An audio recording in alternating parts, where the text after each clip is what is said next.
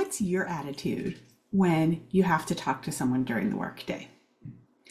I'm Jo Ilfeld, CEO and founder of Insight to Leadership.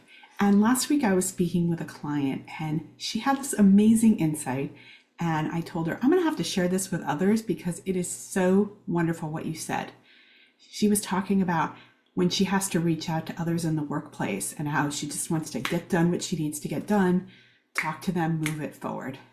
And as we spoke, she said, oh, I realize talking to them is not a waste of time.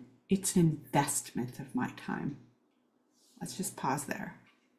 Talking with other people through whom you need to get work done is an investment of your time. It doesn't take up your time. So how can you do this a little bit better? One of the things we talked about, which I've talked about here, is doing a couple of deep breaths before making the call.